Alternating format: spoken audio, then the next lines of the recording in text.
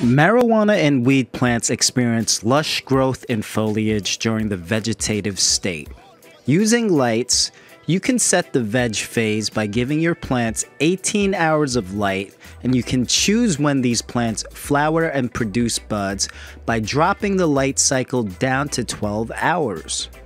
Knowing when to switch your light cycle is crucial and always dependent on your setup. I use the height of my grow tent as a reference to when to flip, and I always assume that the plant will double in size in its flowering phase. Let me break down the formula as simple as possible. You want to measure the distance from the top of the soil, which I have right here, all the way up to the top of your tent. Okay, so take a look. That is 64 inches from the top of the soil to the top of the tent. Now you want at least 10 inches of coverage for your light right here. So I'll subtract 10 inches from 64, which is gonna be 54.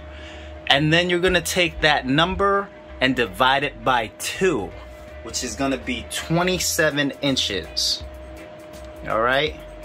So basically, once your plant reaches 27 inches, that's your cue to start converting from vegetative phase lighting to bloom phase lighting. All it takes to switch the light cycle is dropping the hours of light from 18 hours to 12.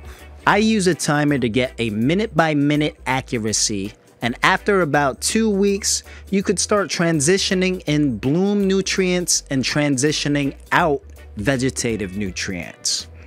It's important to make sure that when the lights are off during the bloom phase, it is complete darkness. Any interruptions with light may cause them to stay in vegetative state, or worse, turn them to hermaphrodites. That's all.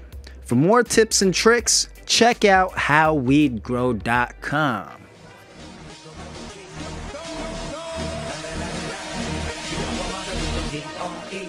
Smoke weed every day.